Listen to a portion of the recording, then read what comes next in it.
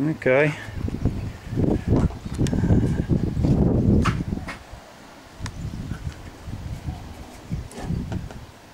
This is a before shot. Got to weld this up a bit later today. What is it, you might ask? It's a, call it a headstock for a lathe. Going to put my chuck on it. 100mm chuck. Let's come over here. Before doing that, I've got to have a tidy up.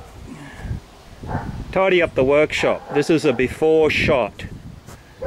This is out the door somewhere. This is somewhere to put some bits and pieces. Put some bits and pieces in here, inside the workshop. Here's the workshop. And I want to move my lathe, my little mini lathe. Got all sorts of gadgets here. I want to move my mini lathe. Oh, that's not a mini lathe. Fuck. Anyway, here's the window. I want to put the lathe, the mini lathe, in front of the window.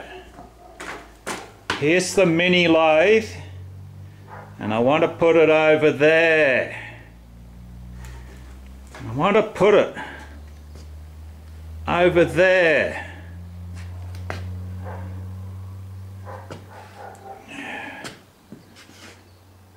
Because it'll be much more fun to operate it over there. Had a discussion with a mate. Time estimate was about 2 hours to clean up all this. Now that's way too much time to take. And I thought, hey, I could turf all this shit out,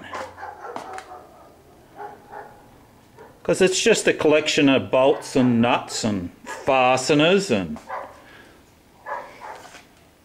all the round things that get collected.